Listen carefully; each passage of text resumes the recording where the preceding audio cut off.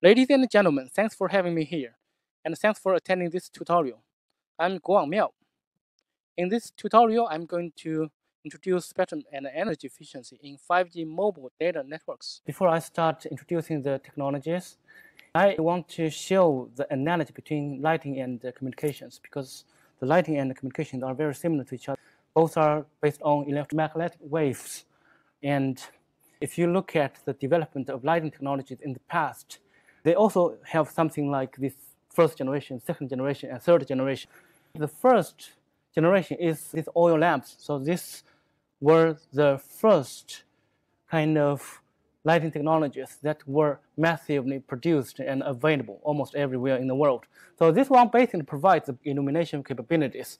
And then later people developed these gas lights. So now these gas lights are deployed everywhere on the street and so on. It provides much better or much brighter and better lumen capacity. And then people develop these electrical lamps, and then we develop all kinds of lamps. Like we in the outdoors, in the streets, we have this floodlight and street lights and so on. And the indoors, we have these ceiling lights, and we have these desktop lamps and all that. So on the other hand, if you compare this to the cellular networks nowadays, in outdoors, we have these macro cells. They are used to illuminate basically the cell phones or like cellular equipment in the broader area, but the indoor, in hot spot areas, we have those smaller cells like femto cells, pico cells, and so on to illuminate smaller areas, right? So now we can see a lot of similarities. On the other hand, if we try to compare the development history of these lighting technologies with that of wireless technologies, it may inspire us a little bit about what we may do in the future. That's why I would like to compare these two. So this shows the timeline of the lighting technology in the past. The oil lamp was invented in 1780. And then we have this gas lamp, and starting in the 1800s, we have the electric lamp. And then we have all different kinds of electric lamps, like this arc lamp, this bamboo filament, this electric light lamp, and we have this gas-charged lamp, and mercury lamp, and neon lighting. So you can see as we develop in this almost 100 years, people are developing different technologies, trying to make the lights to be brighter and brighter.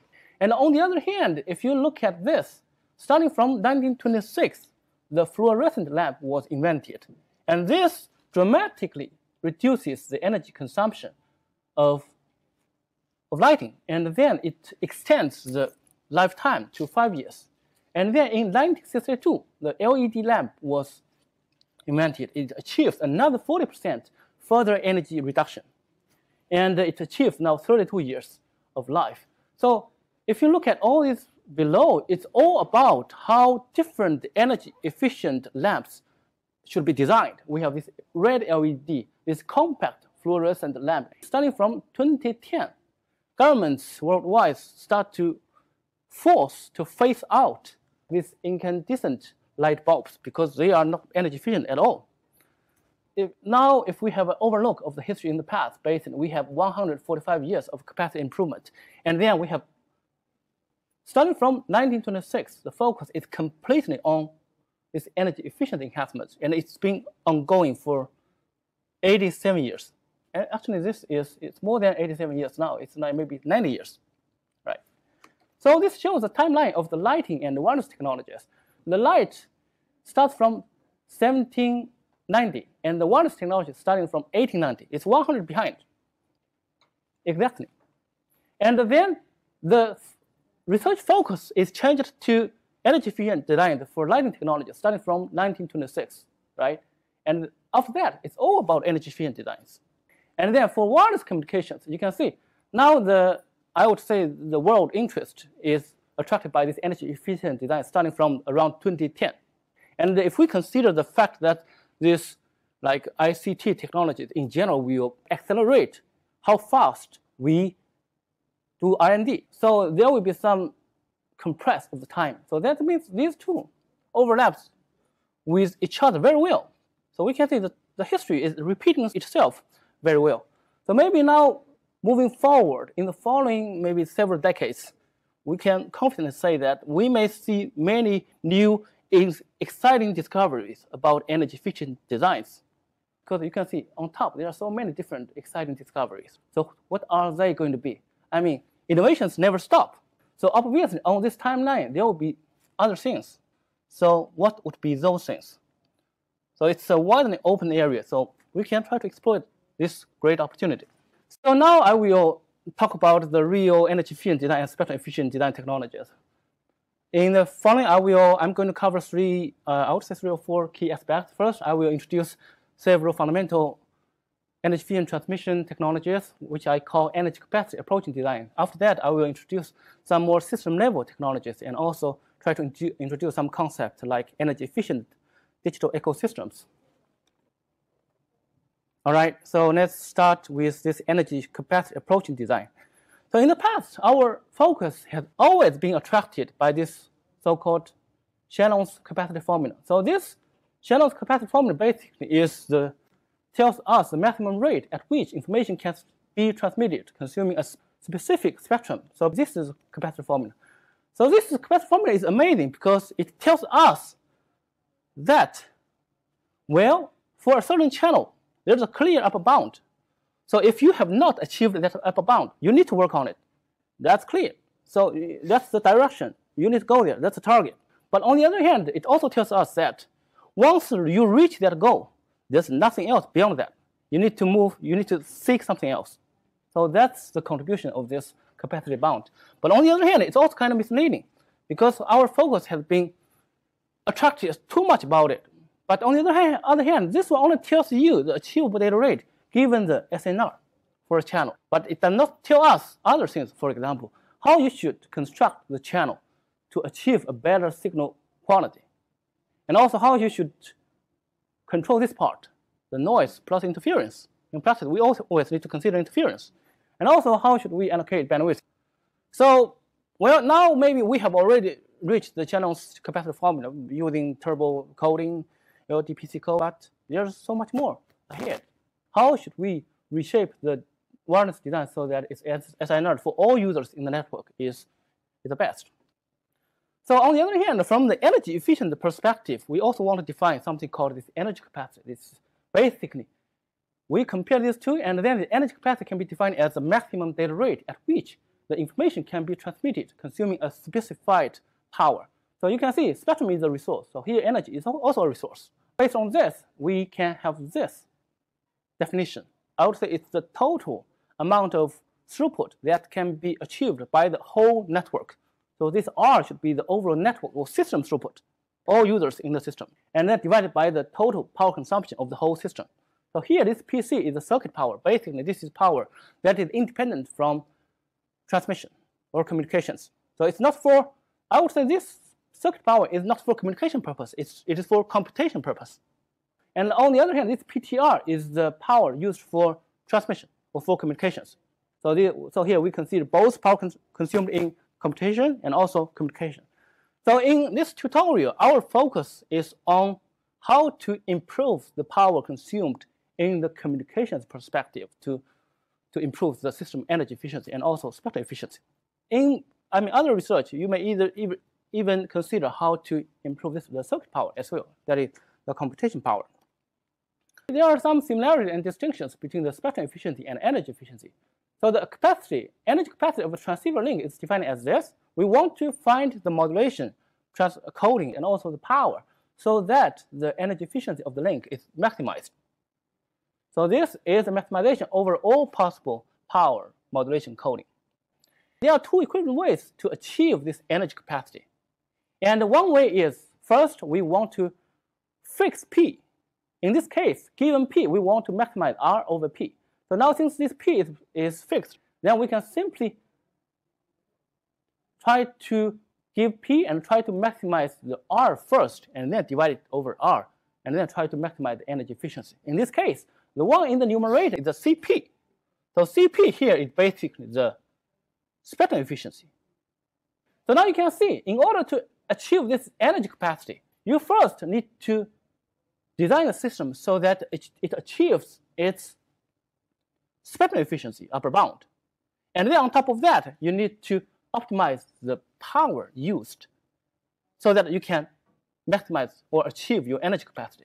So this is one way of achieving this. On the other hand, the other way is we can fix the data rate and then try to find the power to achieve that data rate. So we have this.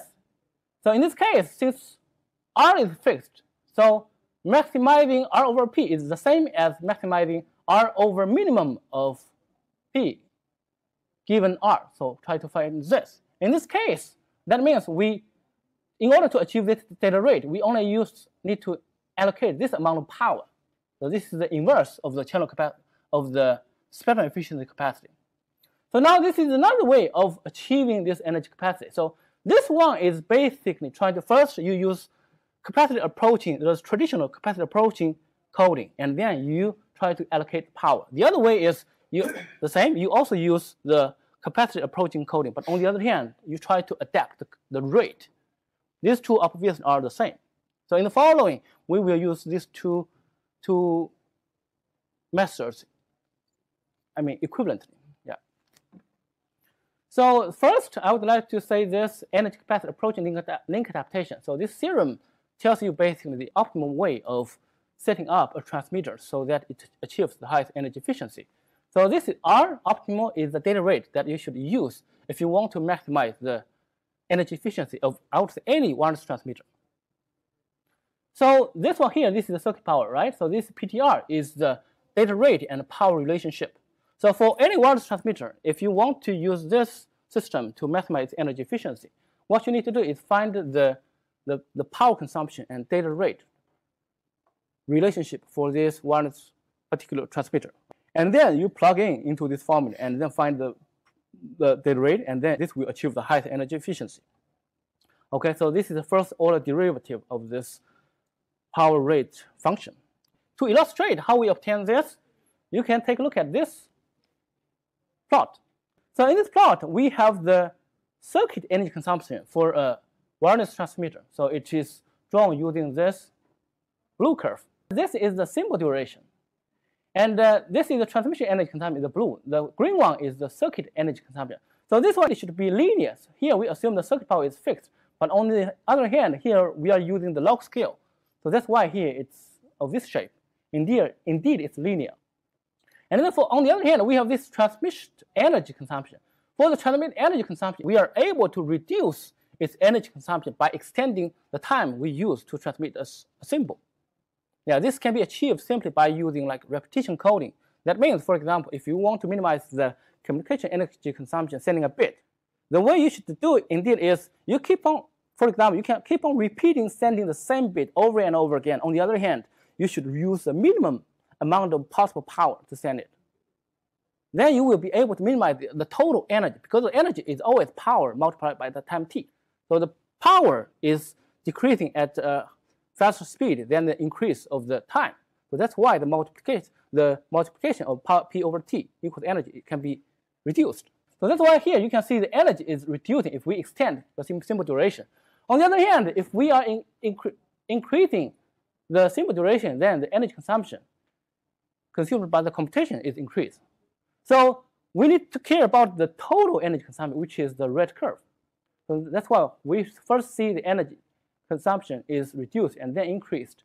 So this formula gives the optimal operating point.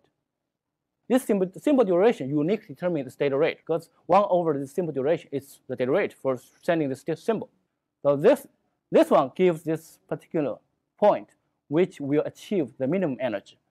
So if you inverse this curve, you will see this energy efficiency curve, because this is energy per bit. You inverse it, you will have it per joule metric. So the right side shows the energy consumption to transmit 1 megabit of data. So here you can see with this energy efficient transmission, it always consumes the least amount of energy sending each bit, no matter where the device is at the cell. So the x-axis is the distance to the base station. And then we compare it against several other technologies like adaptive modulation and encoding with 15 dBm transmit power or 25 dBm transmit power. So this is I would say this formula is extremely powerful. You can apply it in flat fading channels, in other transmitters, as long as you find this consumed power given the desired data rate. You plug in it, and then you will get the optimal setting. Yeah, so it's very powerful. And on the other hand, if we want to take a look at the details, for example, how should we do the transmission in frequency selective channels, right? In this case, the problem will be a bit more complicated. In the previous slide, we have shown that there's a trade-off between the circuit energy consumption and the transmit energy consumption. So this is for flat fading channel or for a one particular channel, right? On the other hand, if we consider frequency selective channels, there will be different subcarriers or different channels, right? And on each channel, they will have different channel gains.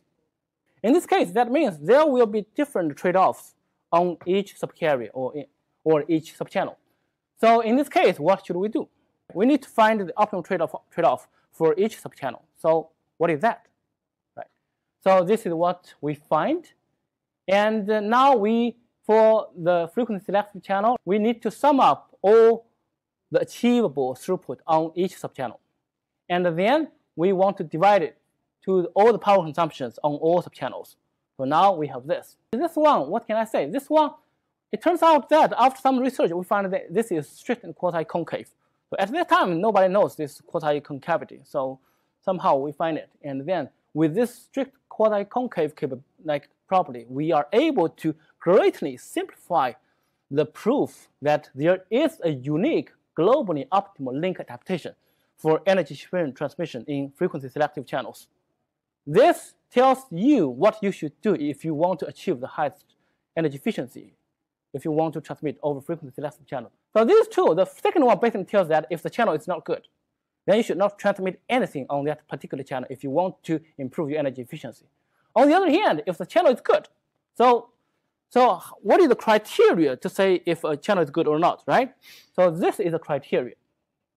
So this criteria basically says that if you transmit any bit on that particular channel, the channel should be good enough so that transmitting anything on that channel will help improve the overall energy efficiency of the system. So that's this criteria, what this criteria says. And then if this criteria is met, then how fast you should transmit. And then the data rate you should transmit on that particular channel is given by this particular formula. So this theorem can be applied, I would say, in all MIMO OFDM systems whenever you need to deal with energy efficient transmissions on channels that are orthogonal to each other. Yeah. So, I mean, this looks not so straightforward, right? If we assume the channel capacity is achieved on each subchannel, in this case, the understanding can be greatly simplified. So here we have this frequency. We illustrate this using this plot, right? Assume channel capacity is achieved on each subchannel. In this case, the power that we should use on each subchannel is given by this. So it's called dynamic water filling. So now you can see the power you should use on each subchannel is basically determined by the difference between the water level and this inverse of the channel gain. So this shadowing area is the amount of power you should allocate on this particular subchannel. And on the other hand, the difference between this power allocation and the traditional power allocation is that for the traditional power allocation, this water level is determined by the sum power constraint. But on the other hand, here, this water level is uniquely determined by the inverse of the system energy efficiency. Okay, 1 over UR star. So it's different. By using this simple water filling energy efficient power allocation, we can optimally balance the circuit energy consumption and the transmit energy consumption on all OFDM subcarriers. Yeah, so this is the optimal approach. If you want to use energy capacity approach in transmissions, and there are some key technology or simple technology that we can use. For example, we can simply increase the channel gain if we want to improve the energy efficiency. So for example, if your phone is about to die, one way for you to minimize your transmission energy is for you to move closer to the base station. That's very easy, right? That's straightforward. And then we can reduce the circuit power. So in order to reduce the circuit power, I would say the best way for we to minimize the circuit power is we can use superconducting materials for transmission purposes. In that case, they won't consume any circuit power. But on the other hand, there's almost no superconducting material working in the room temperature, you need to use cooling equipment. So those cooling equipment will consume extra power. Those also need to be considered.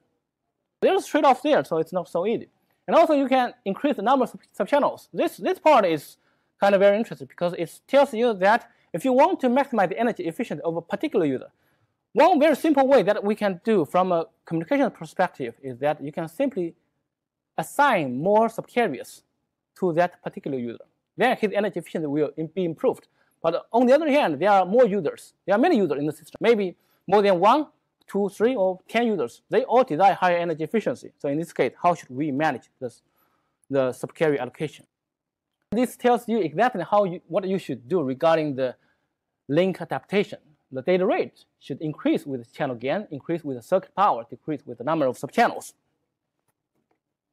So on the other hand, there is some trade-off between the energy efficiency and the spectral efficiency. So the trade-off can be well understood by reading this plot. It almost covers, I would say, all potential situations.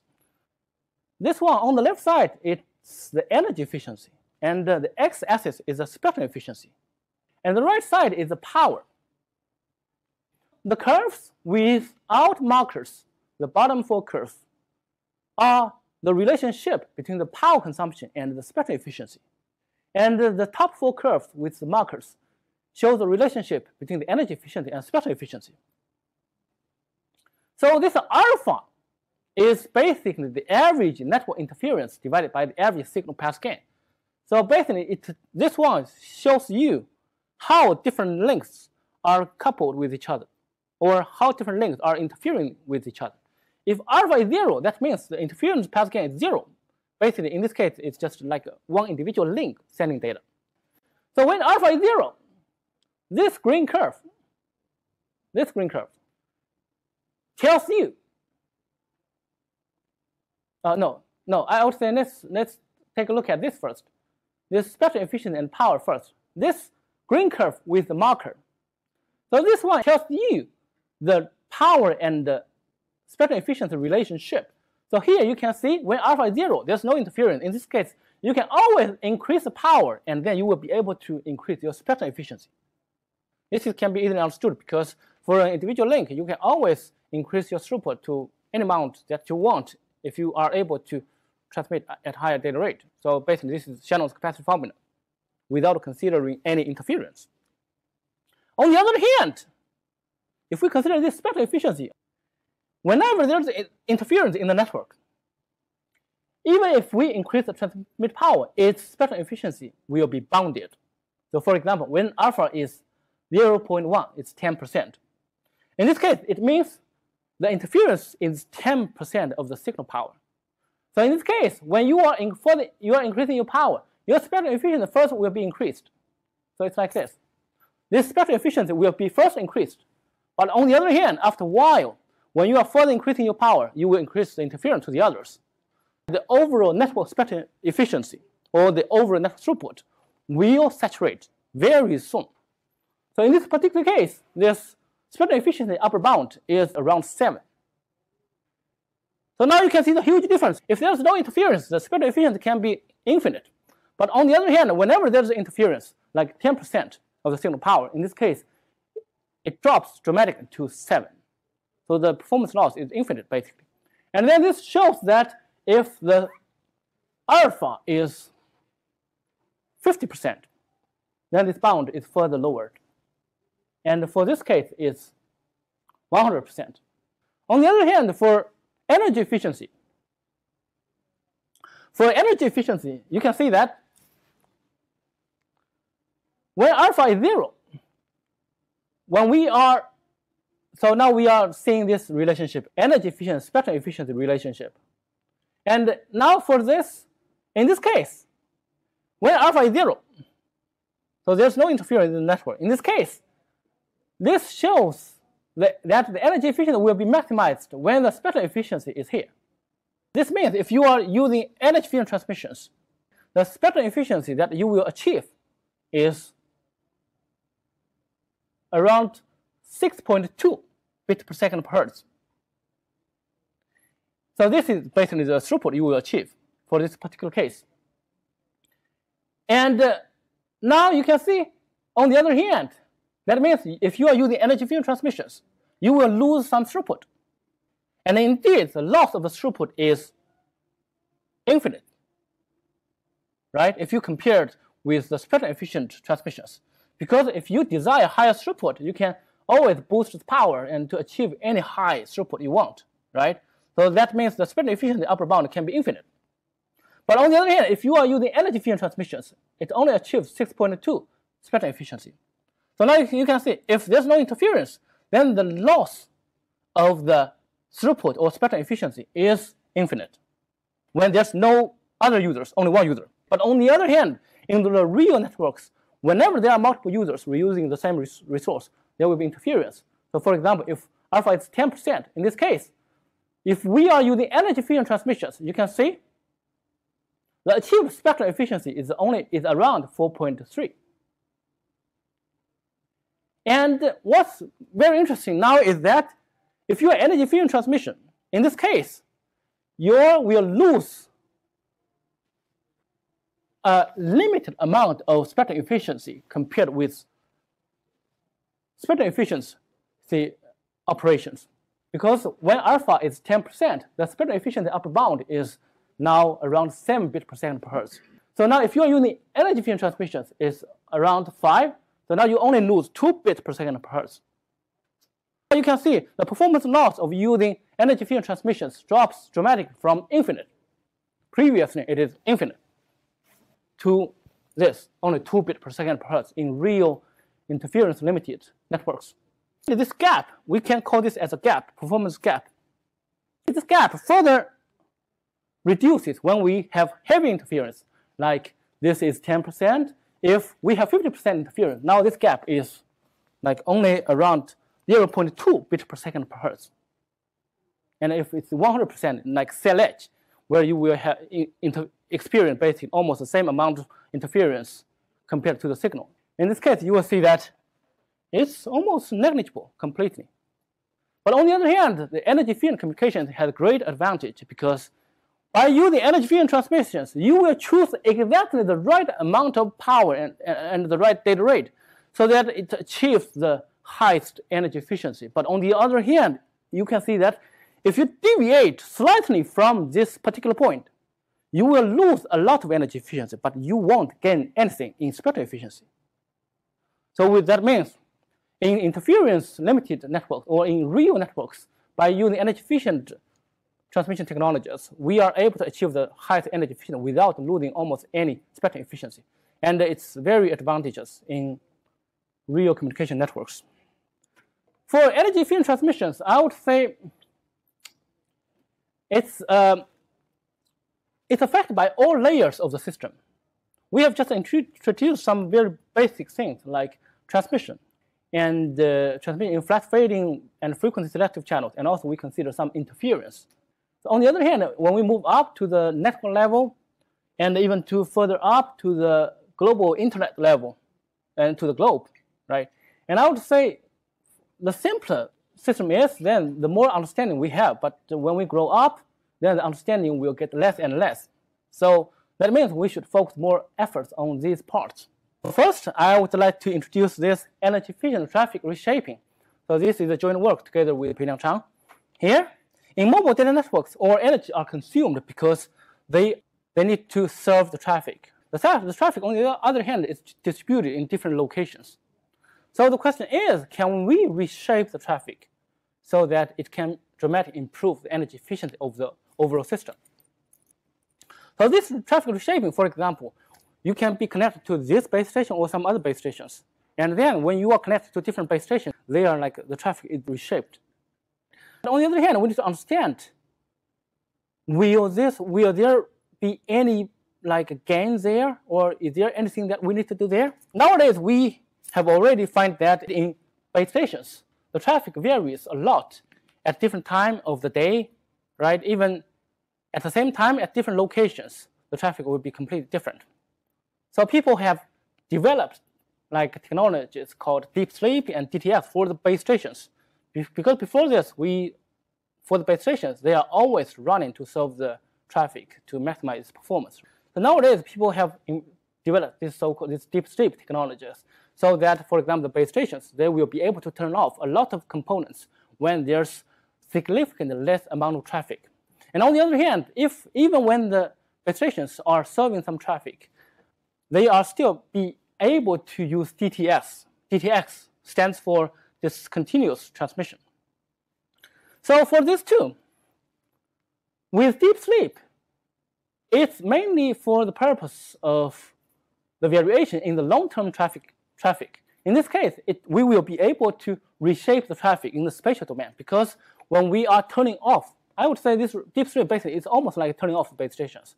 So now when we are turning off some base station, we are forced to let the remaining active base stations to serve all the traffic.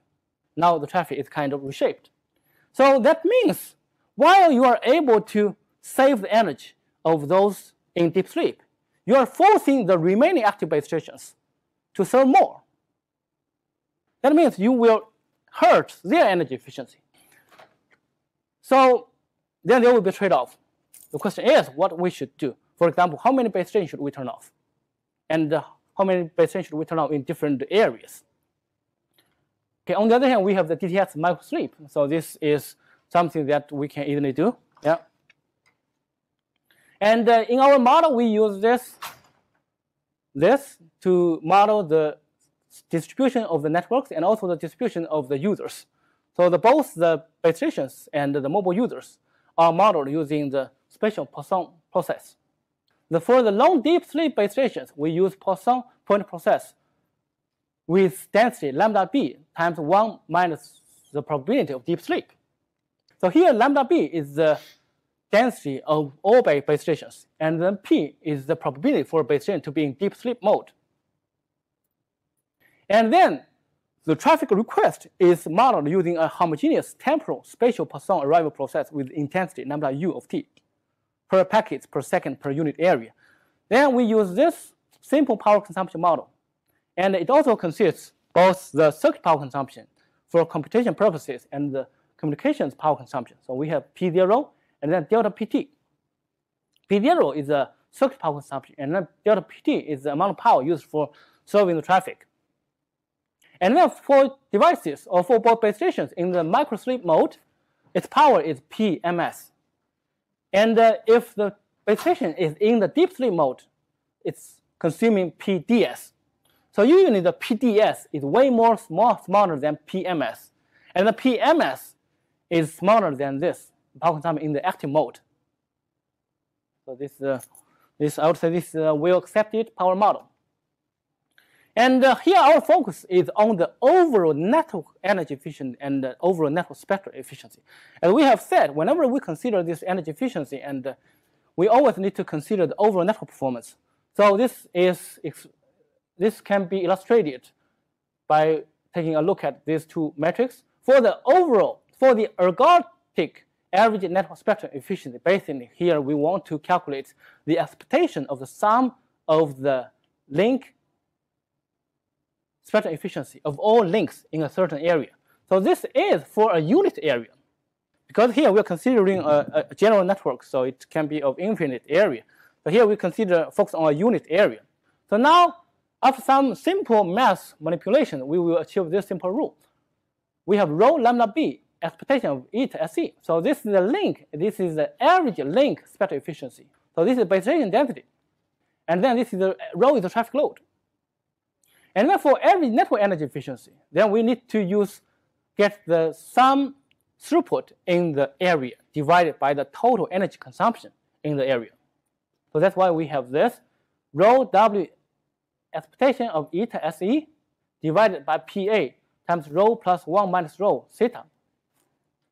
So here, the rho is the network load, and basically it is the percentage of utilized resources at the base stations. Theta is the percentage of is the ratio of the power consumption in the microsleep mode divided by the power consumption in the active mode.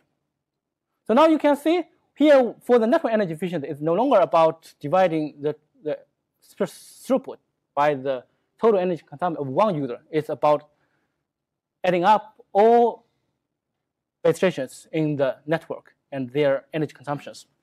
So in order to analyze these two, we need to first get the SNR distribution. For the SNR distribution, since we consider a general wireless network, to calculate it indeed is very difficult. And luckily, we can use the stochastic geometry method to obtain the SNR distribution. So for homogeneous cellular network with cell DTS, when the traffic load is rho, the CDF of the downlink transmission SNR is given by this complicated formula. So you can see the probability for the SNR to be no bigger than gamma is given by this, where beta is a fixed formula. So this beta is dependent only on alpha and gamma. So now we have the SNR distribution of all users in a unit area. However, you can see this formula is very complicated. So if we want to do the throughput calculation and do the energy efficient calculation based on this, it's completely impossible. All that you can do is using numerical calculations. So then we are motivated to find some simpler solutions. So indeed, if we can assume the network to be interference limited, then the SNR distribution can be greatly simplified to be this simple formula. So we move this to this. And based on this simple formula, indeed, we will be able to get closed form network spectral efficiency and closed form network spectral efficiency. So I would say in the past, we have always heard that we will assume the network to be interference limited in many scientific papers or in many conferences. However, I would say no one has ever told you what's the meaning of interference limited. What is the rigorous definition of being interference limited? So we did some study on this, and we find something very interesting. So we find this theorem for any particular small number, like 1% or 0.5%. If this inequality is true for a certain network, then the difference between this and this distribution will be smaller than epsilon. So this one basically tells the left side, lambda b, is the density of the base stations in the network. So that means if the density of the network is above this, basically it tells you that if the network is sufficiently dense, then you can it is safe for you to assume it is interference limited. In this case, you can use SIR instead of SINR. So on the left side, it draws the SNR and the SIR when the traffic load is 0.6 and the intersite distance has different intersite distance like 300 meters, 1,000 meters, and 3,000 meters. You can see the difference is completely negligible. And then on the right side, here, we assume the difference is 1%. That means the SNR and the SIR difference is 1%. It's smaller than 1%. In this case, this table gives you the maximum intersite distance required when the path loss exponent has different values, like 2.5, 3, 3.5, and 4. So you can see, after examining this, and this is only 1% difference, it is safe for us to accept higher tolerance rate, like even 5%. I think that's acceptable. Then we will be able to, the maximum allowed intersite distance will be much larger. So that means basically all that this tells is that in most practical scenarios, it is safe for us to assume that the network is interference limited.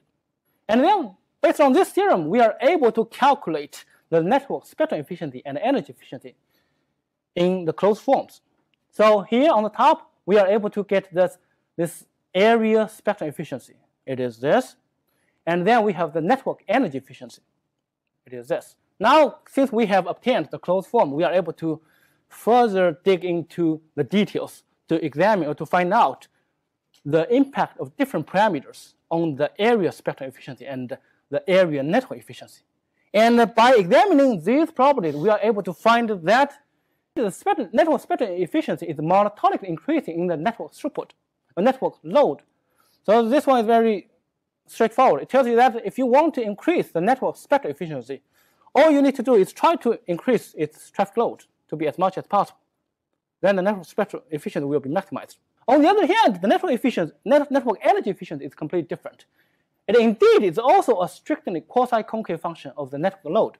And on the other hand, if the power consumption in the microsleep is bigger than a certain percentage of the power consumption in the active mode, then the network energy efficiency is also monotonically increasing in load. Only when the power consumption in the microsleep mode is smaller than this theta times PA, then in this case, it's quasi-concave. It first goes up and then goes down. In this case, there exists an optimal traffic load that maximizes the network energy efficiency. So now this one tells you that I would say this is the scenario that happens most of the time. On the other hand, this optimal traffic load, we also derived this optimal traffic load given the network node. In the practical network, in different areas, the network conditions will be different. So in this case, this optimal traffic load will vary slightly or a lot in different areas. So you need to apply this technology in different areas depending on the surrounding network conditions. And then you will be able to reshape the traffic so that the overall network energy efficiency is maximized. So this is what this theorem tells you.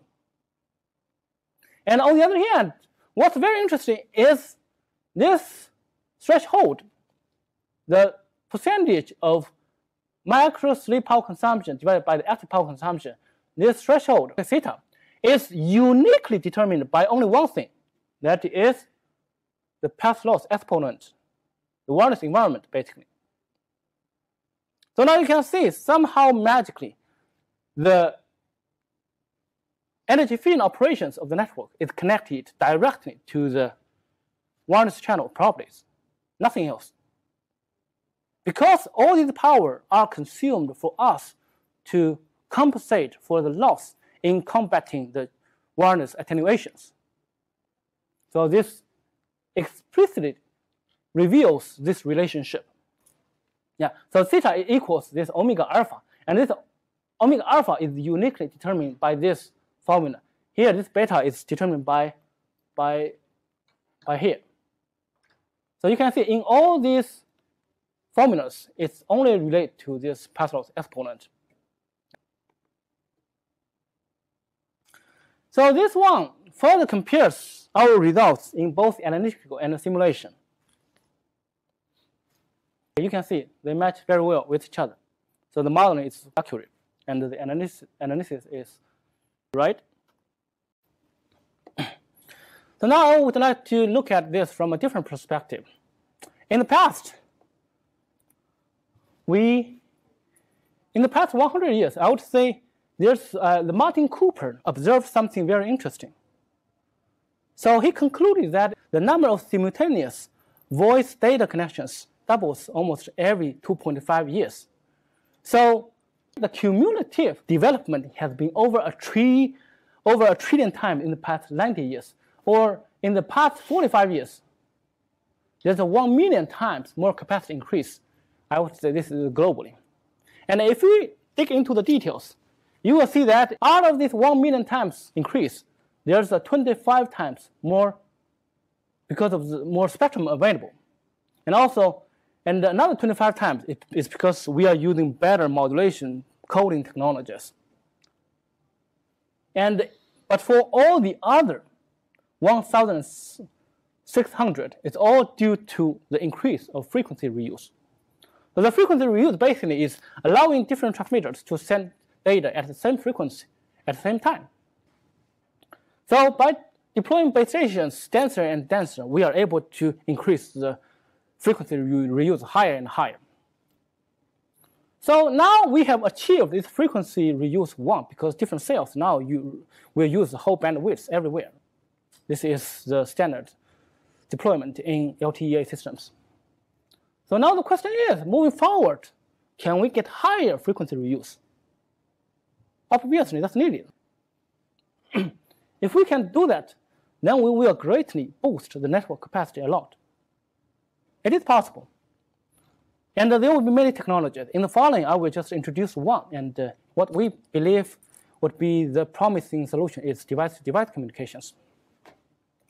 So with device-to-device communications, these devices will be able to communicate with each other directly without the need of relaying traffic through the base station. And then, since the base station is still there, it will provide some basic assistance and also some controlling and monitoring of the communications between the D2D devices. This has a great motivation to enable like proximity services, public safety, traffic offloading higher, and also try to achieve higher spectral efficiency and energy efficiency. It's a low-cost solution for reusing frequency in short-distance communications. And on the other hand, there's also a lot of challenges. Interference is always the most challenging thing. So for D2D communication, it's kind of a secondary medium access in multiple cell networks. Because when the devices are in the D2D mode, they can always choose to switch to the communication directly to the base station. So this direct communication between devices is something optional. You can choose to use it to improve your spectral efficiency and energy efficiency. Or if you cannot do it, you can just fall back to the communication direct to the base station. Right? So it's like a secondary medium access. It's optional. And then in this case, for this kind of hierarchical communication architecture, how should we design it? Indeed, for this new structure, there will be two levels of interference. And one level of interference is the interference caused by the cellular networks. And for example, from the cellular UE towards other base stations, from cellular UEs towards the D2D links. For this part, I would say there's nothing that we need to do. For example, even there are interference from the cellular UEs towards D2D links. There's nothing we need to do because if the D2D links could not tolerate that interference from the cellular communications, you can switch to the cellular communications directly. So there's nothing we need to do here. On the other hand, there's also interference caused by the D2D networks. So for example, from the D2D links towards the base stations, from D2D links towards the other D2D links. So in this case, it's different. We need to develop dedicated inter-cell interference coordination for D2D in this case. This is because for inter-cell interference, it affects the cell edge performance a lot. On the other hand, the D2D communications will happen a lot at cell edges because that's where communications in proximity will achieve the highest SNR because they are close to each other, so they will achieve high signal power. On the other hand, the interference is limited because they are far away from the base stations. So this is where the most problem will happen. And obviously, at the cell edges, there will be a lot of interference from other cells. So it is essential for us to consider this inter-cell interference coordination. And on the other hand, since we consider multiple cell joint design, it is essential for us to consider low complexity technologies. Because if you don't care about the complexity, it's always easy. It's always you can try to do the joint optimization across all cells, but the complexity is crazy. It will never go into practice. So the question is, how should we develop low complexity technologies to enable like efficient D2D communications to harvest the potential additional gain in frequency reuse? So this further illustrates these two levels of interference on cellular UEs and D2D UEs. There will be some trade-off. If we want to achieve higher capacity, we can always use higher number of D2D links. But on the other hand, it will require more signaling overhead for the quality of service assurance. On the other hand, the technology needs to be scalable in the sense that since we consider multiple cells, there may be 10 cells, 50 cells you want to consider jointly. So your solution should not depend on the cell size. Then it will be scalable. So the focus here would be to try to evaluate the scalability of D2C communication within cellular network. We consider the practical multi-cell scenario. And also we will consider the availability of CSI. So for example, we consider like there will be no CSI available to the D2D links. There will be some limited amount of CSIs, and there will be perfect CSIs, right? The question is, how should we do to deal with each scenario? So the design objective here is trying to maximize the frequency reuse. We want to see the potential of the frequency reuse here. So we want to maximize the number of D2D pairs that can communicate at the same time. Meanwhile, we want to assure the quality of service to both cellular UE and D2D links. So this is a simple math modeling. We have the quality of service constraint. The first, we have the SNR requirement for the cellular UEs, and we have the SNRs for the D2D links. Both of these types of users should have their SNRs above their targets, like this gamma TH for this cellular UE, gamma TH for the D2D link. On the other hand, we need to keep something in mind. Whenever we introduce some D2D links in the cellular system, there will be some performance loss for the existing cellular users. It has to be there, because if you don't tolerate any performance loss, you will not allow any additional D2D transmissions, because D2D transmission then will always generate some interference. So the question is, how should we quantify that? Then we introduce this so-called delta, this acceptable target CUE SNR loss. So for example, for the cellular users, their SNR target can be 15 dB. But on the other hand, in practice, their application may tolerate like 13 dB SNR. So in this case, it allows a 2 dB performance loss. And that's the amount of performance loss we can exploit to enable D2D communications. We can see the multiple cells. So this N is the number of cells. In each cell, there's this number of D2D links. So here, this will be the design parameters. So if you look at the SNRs of the cellular user and D2D, there's this phi xk for D2D links. So this phi xk is either 0 or 1. So if it's 0, that means the D2D link is not enabled. If it's 1, that means it is using D2D communications. So it is basically this phi xk is like this mode selection indicator. And on the other hand, there's another design parameter, which is the power used by the cellular user and D2D links. Here we focus on D2D links. So there are two sets of design parameters. One is this phi xk, another is pxk. Our focus is on the frequency reuse. So the frequency reuse in this case is defined as the sum of phi xk plus 1. Basically, this is the total number of simultaneous connections at the same time in the cell. And also this is the meaning of frequency reuse. It makes sense, right? So to maximize the network frequency reuse, the objective is equivalent to maximizing the sum of the frequency.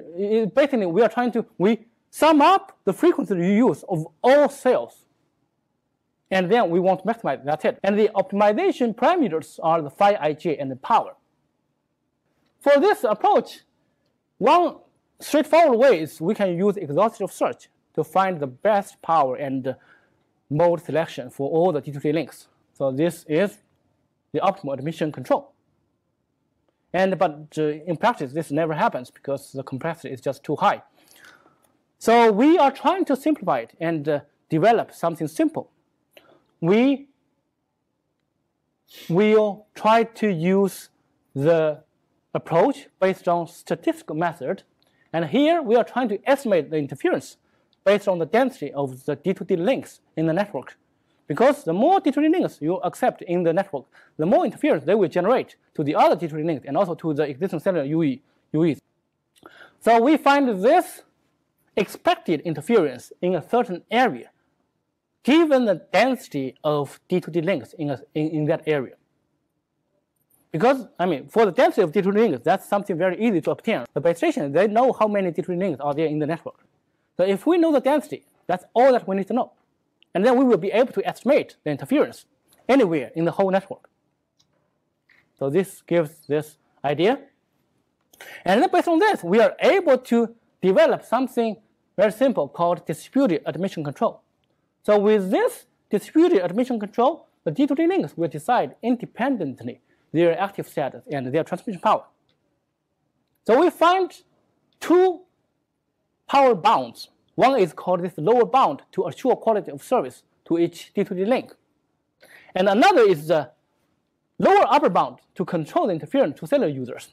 So the lower bound, this is the power you should allocate to meet your own quality of service requirement.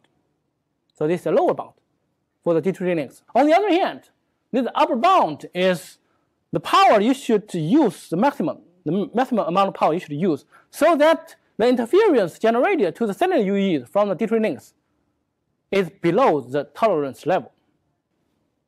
So this can be calculated by each D2D link independently. That's the key here. And then after they obtain these two bounds, they know that, oh, this is the power I should use to meet my own quality of service requirement. On the other hand, I also know the amount of power I should use so that I won't affect the existing D2D, the existing cellular users too much. Then it's very simple. They will simply compare these two bounds, and if the lower bound is smaller than the upper bound, then know, oh, it's safe for me to transmit. I can communicate in the D2D mode. And on the other hand, if we want to maximize the frequency reuse, that's also another key. The transmit power should always be selected as the lowest possible. That is the lower bound. Because when you are minimizing your transmit power, you will allow more other D2D links to transmit at the same time. That's quite straightforward as well. So indeed, this approach is compatible to the LTEA standard. So in LTEA standard, they have already had some kind of transmission power configuration for transmission for D2D links. And then all they need to do is just applying this minimum power requirement, choose the minimum possible, and then you can use it. And then you will be able to maximize your frequency reuse. So now let's take a look at some more from the signaling perspective. In order to implement it, this base station can simply get the active status of D2D links and then calculate the number of active D2D links. And then they can simply exchange the number of D2D links in the cells. So this is also kind of like exchanging the frequency reuse number in different cells. Because it's the same, right? If you know the frequency use, you know the number of D2D links in the cell. So these are equivalent to each other. After you exchange it, then you broadcast these parameters. Then the D2D pairs, they will be able to calculate by themselves and then know if they should transmit in D2D mode and what power they should use based on the lower bound and upper bound. So you can see it's very simple. It's just a couple of equations, 3-4 equations. Of course, there are tons of equations when we derive this thing, but this is the result. It's extremely simple. So now let's see what we can achieve. Based on our result, the frequency reuse above 10 is absolutely achievable using this simple D2D technology. So on the left side, it shows the CDF of the number of D2D links. So this one is the one based on exhaustive search. Basically, this is the optimal approach. And then with this simple distributed admission control, this can achieve this. So you can see it can achieve easily 10 simultaneous D2D transmissions, communications, in a real multi-cell network. And these are the other approaches based on single-cell designs. And on the other hand, this one shows the improvement of spectral efficiency. So you can see by using D2D and also this multi-cell design, the spectral efficiency is dramatically increased from this maybe 5 bits per second per hertz to 50 bits per second per hertz. So it's 10 times increase. That's a lot, huge. And this shows the spectral efficiency. And here the X and Y axis are the 95 percentile cellular UE SNR losses, and this is 5 percentile SNR of active D2D links. So basically, these are performance requirement of the cellular users, and then this is the performance requirement of the D2D links. This red surface is using the distributed design across different cells. So basically, it's like IC for D2D. You can see the performance is much higher than the other approaches. The one at the bottom, at the bottom here, is the one that considers only single cell design. It also enables D2D, but it only considers this single cell design. There's a great limitation, but by considering multiple cell jointly, we can see the performance boost is amazingly high. On the other hand, the D2D is effective in increasing both spectral efficiency and energy efficiency. And here you can see this is the x-axis is the average spectral efficiency, and the y-axis is the average energy efficiency. So basically, this is showing the spectral efficiency and energy efficiency region of different approaches. This, in this corner, is the case when we don't use any D2D. So you can see this is an achievable spectral efficient and energy efficient region. It's within this small corner. But on the other hand, if we are using D2D, this region is greatly extended. It's like, I would say, how many times? It's 6. It's like 36 times improvement in the area, the coverage. So you can see these users, they can achieve this spectral efficiency and energy efficiency region at these dots. And of course, you can further, here this is based on simulations. You can do some further theoretical analysis to show what's going to be the bound of the spectral efficiency and energy efficiency region without D2D and with D2D. And you will see there's great potential there, right?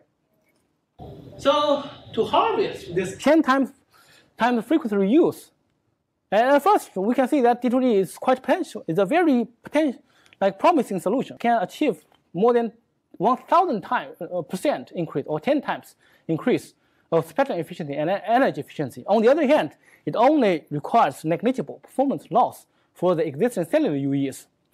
To maximize the frequency reuse, it's essential for us to use the lowest possible transmit power. And also, this multi-cell joint design is essential here. Because you can see, if you use only single cell technology, their performance is very low compared to this joint cell, like that considers ICIC, right? It's a dramatic improvement. So new ICIC needs to be developed to handle this D2D interference. And it's 10 times free capacity boost. You don't need to install anything else. No more antennas, no additional spectrum. So only software update or whatever. So it's free game. We have just discussed this fundamental capacity approaching transmissions and also some technologies for us to further increase the frequency reuse so that we can increase the energy efficiency and spectral efficiency. On the other hand, as we have said before, this energy efficiency is affected by all layers of the system. If we look at something even more general, this concept of energy efficient designs can be applied in, I would say, anything. So now I would say we can consider energy efficient digital ecosystems to develop a new generation of ecosystems. In the past decades, we have witnessed a huge wave of transformation, and indeed it is still ongoing within this ICT sector. For example, we have this Internet of Things, robot, UAVs, like smart cities, smart homes, smart building, autonomous vehicles, and all this. So many more innovations are expected in the coming decades, I would say, than in the previous century.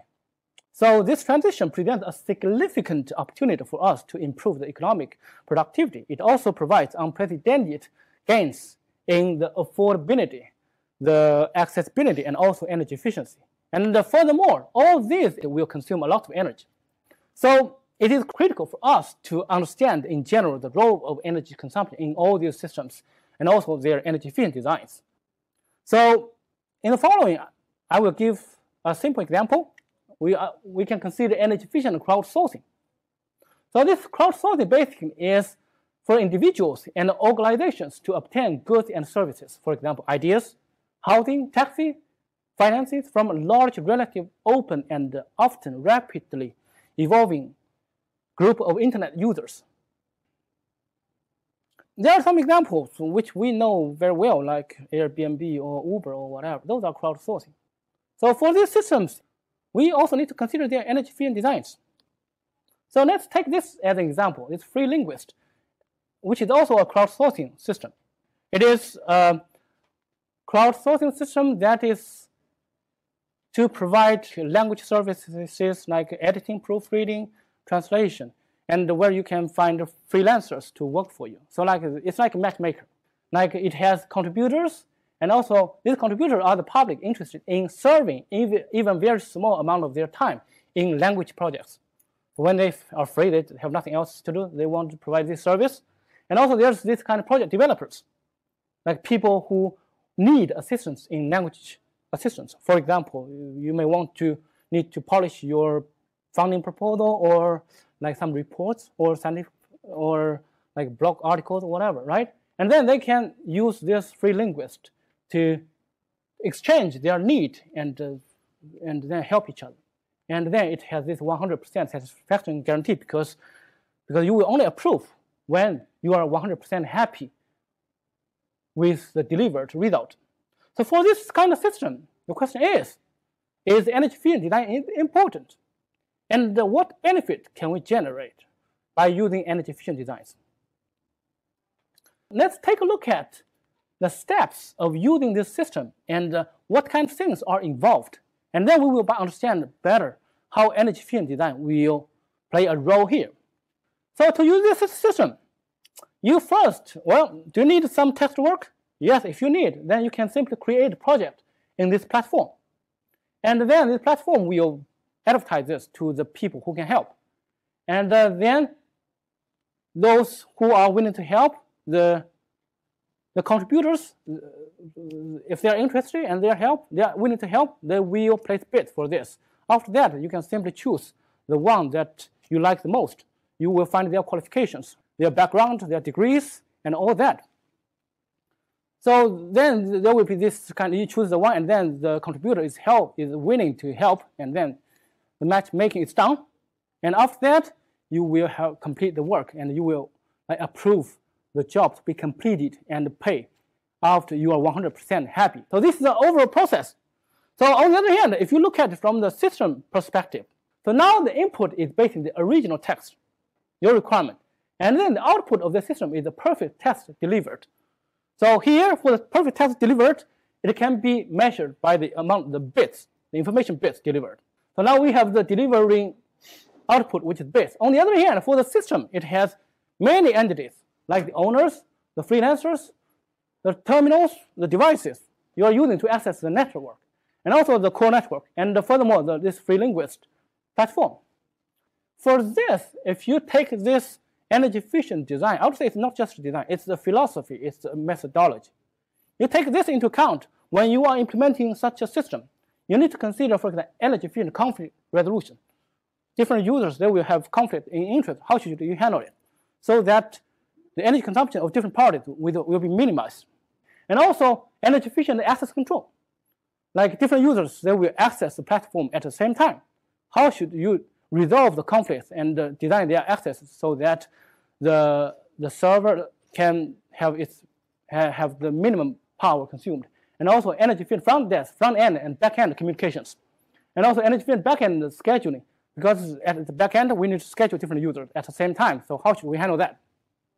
And especially, this one is something important. For example, energy efficient psychological prediction and analysis.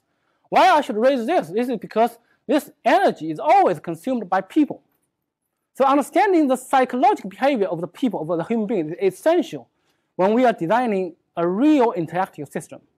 Because by understanding their behaviors, then we will be able to design the systems that will please the people the most, so that they will likely to use maybe the system at a much smaller amount of time while they are still 100% happy.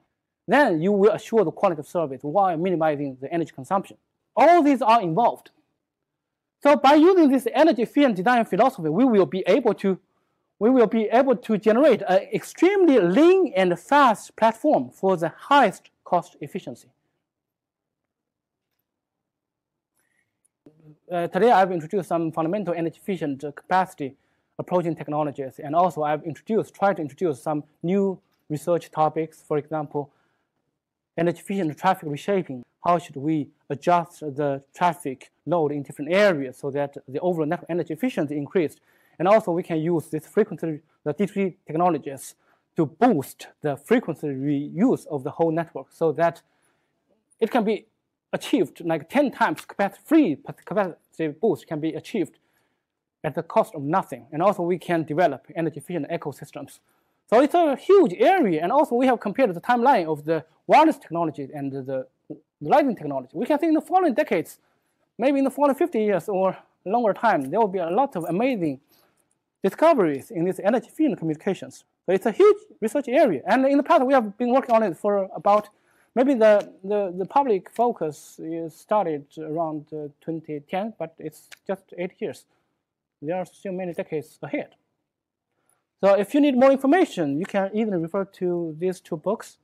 I was going to ask, when you're trying to address like the phi and Mach layer, you probably have to have sensing mechanisms in place that are listening for these things and trying to do the planning. I mean, is there a trade-off for how much energy or spectral efficiency you lose to do that work? Yes, indeed. This question I've been considering this question a long time back. So this can be generally applied in calculative radio systems and so on and so forth. They are quite similar to each other. So here, again, it's the philosophy. There's nothing free. And the meaning of free things here basically is energy consumption. So if you buy something from somebody, they are moving, they are consuming energy. So that's the idea. So now when you are doing sensing, it is consuming energy. So the more energy you consume, the more accuracy you will get for making the decisions. And those more accurate results will help you to boost your performance at the later communications. So it depends on how much energy you should use for sensing and then make the following transmissions. But on the other hand, obviously, if you don't invest any energy in sensing, then the performance will be terrible. But on the other hand, if you spend a lot of time in sensing, then the performance may be good, but you spend too much energy in sensing. So the sensing energy will increase linearly in time, but the performance increase maybe it will saturate very soon. So now the question is, where's that optimal point? So I would say you can easily do some modeling and then find that optimal sensing time to maximize the energy efficiency in this system. Yeah.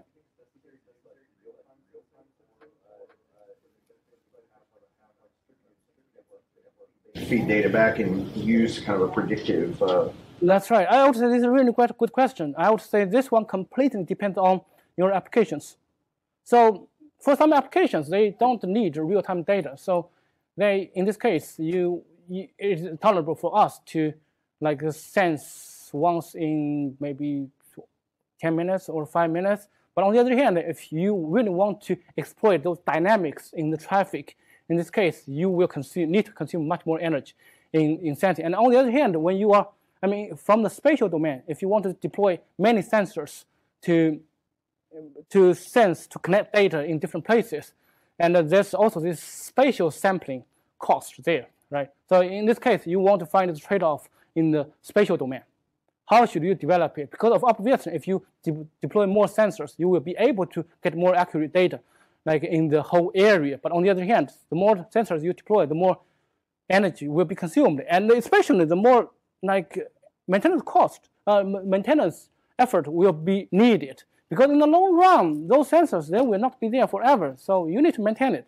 So this kind of maintenance is important. And on the other hand, it kind of also consumes energy, because for people to go there and maintain the sensors, it's kind of the human beings, they need to consume their energy. They need to eat food so that they can walk there and maintain.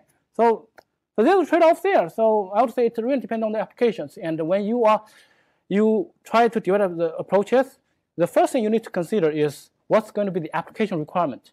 And then based on that, you need to take this philosophy inside and then try to consider everything. And then you will be able to design a system that is really cost-effective. Yeah, thank you. You have a question? Yeah, a question on the D-to-D links. What you presented makes sense, and the results and everything you're showing there. But I was just wondering, from applying that type, has anyone ever done analysis of potential in actual mobile traffic of D potential links? A traffic analysis study or anything? So you mean traffic analysis to yeah, show you know what I mean, So what you showed results in what you're showing makes sense, but in an actual deployed network, what's the potential for device-to-device links actually out there? Yeah, I get your point. So I would say what you say is for example, in real commercialized environment, right? So I would say this D2D is a platform. So on top of this, it enables these so-called proximity services. So based on this, we are able to generate tons of other applications. Those can be called these ecosystems. So for those applications, they will generate a lot of, maybe this year, there are not many applications. But as time goes by, there will be more and more interesting discoveries. So you're proposing more as a framework or a platform there. Exactly. To solve a problem. That's right. So this enables this, and in the future there will be more and more. And then the more users rely on this, or the more people using this, the more gain we will get out of this. So I would say here we say, yes, it's 10 times frequency reuse, free. I mean, you don't need to pay anything, but the future is right. Other questions? Okay, yeah, so sorry, still one more question. I was going to ask about like the device-to-device. Was it always kind of peer-to-peer linked, or did you ever assume a large mesh network, or could it extend to a mesh network? That's right, exactly. For the mesh networks, I mean, they are quite similar to each other. So it's like, the only difference here is that for the mesh network, maybe more nodes are collaborating with each other. But for D2D, we focus on this one particular link. But on the other hand, for the mesh network, when they are communicating, for this one mesh A to B and C to D, they are like simultaneous transmissions. So in this case, you may develop similar technologies to increase the simultaneous transmission at the same time so that we can increase their frequency reuse.